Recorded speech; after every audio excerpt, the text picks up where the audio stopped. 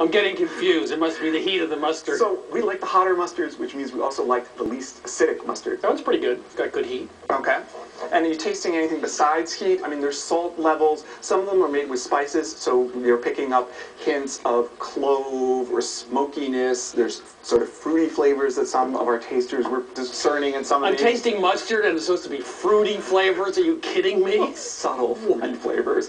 You know, a little essence. Little raspberry? Sir? Okay. No.